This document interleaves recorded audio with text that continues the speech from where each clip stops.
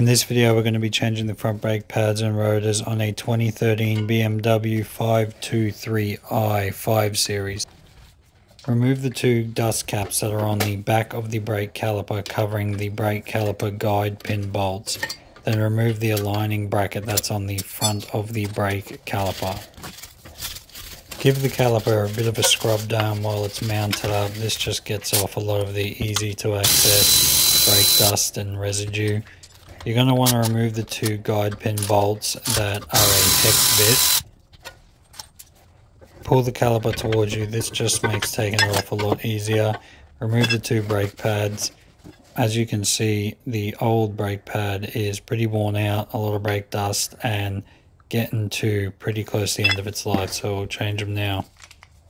You're going to need to compress the piston back into the brake caliper. To do this, you're going to need a brake ratcheting tool or something to push the piston back in. This is my brand of brake ratcheting tool.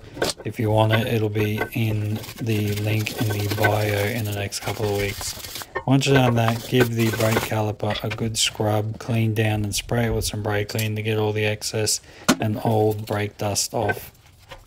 A quick side note, before compressing the piston into the brake caliper, take the brake reservoir cap off and just keep an eye on it that it doesn't overflow.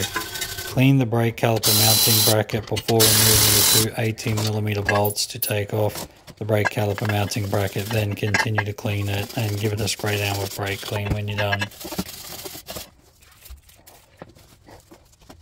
Remove the screw holding the brake rotor on.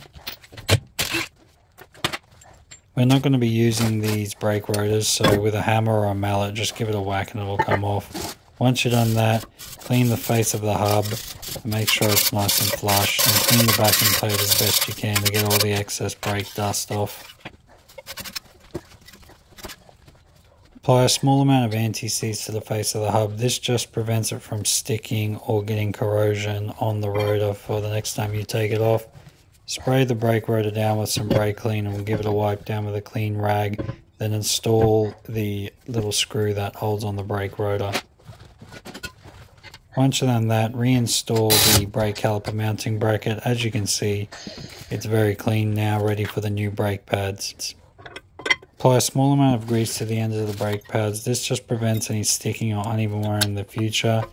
Reinstall the other brake pad into the brake caliper, then apply a small amount of grease to the ears of the brake caliper. This just prevents any sticking or uneven wear in the future. Clean the brake caliper pin bolts and then apply a small amount of silicone grease to the ends of the bolts and then reinstall them.